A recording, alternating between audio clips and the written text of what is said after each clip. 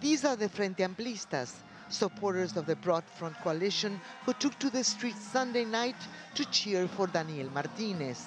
The former mayor of Uruguay's capital, Montevideo, emerged as the frontrunner for next month's second round ballot, with just over 40% of the vote.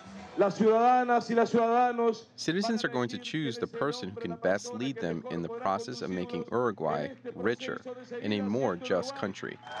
Martinez will face runner-up Luis Lacalle Pou of the Conservative National Party.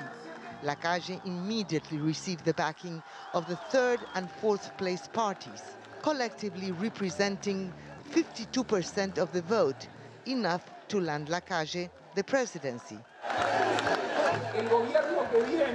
The next government will not be a national party government. It will be a multicolor government led by the National Party. The election on Sunday had an historic turnout of around 90% of Uruguay's 2.7 million eligible voters, according to the Electoral Court, and the runoff promises to be one of the most highly contested races ever. Gerardo Caetano, a political analyst at Uruguay's University of the Republic, says the results are a consequence of political fatigue and disenchantment with the economy. Unemployment has risen. 60,000 jobs have been lost, which is a lot for a small country like Uruguay.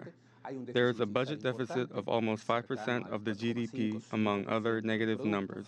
Sunday's election also featured the failed Live Without Fear referendum that, among other measures, proposed to deploy soldiers to law enforcement duties. Polarized as the country may be, Uruguayans take pride in the fact that the elections here are peaceful and orderly, especially with large and sometimes violent demonstrations taking place elsewhere in the region.